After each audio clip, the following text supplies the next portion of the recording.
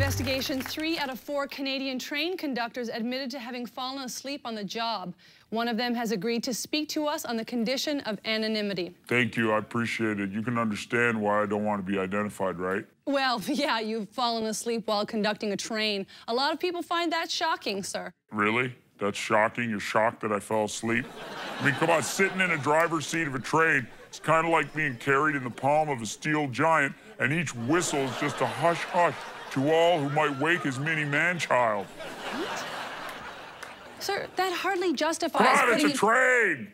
Think about it. It's on tracks, going one way. I hit go, my job is done. And it's not like I can yank the steering wheel and head off to a parking lot to rip a few donuts if I get sleepy.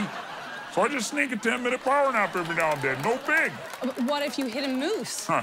Hey, train hits a moose, guess what? Train wins.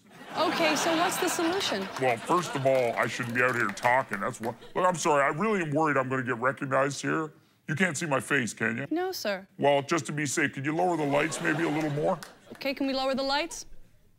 Thank you. I really appreciate it. And I know you're disguising my voice, but just to really throw people off, if you could just also play some, you know, beautiful ocean sounds. Do we have any ocean sounds we could pipe in? There you go. Thank you.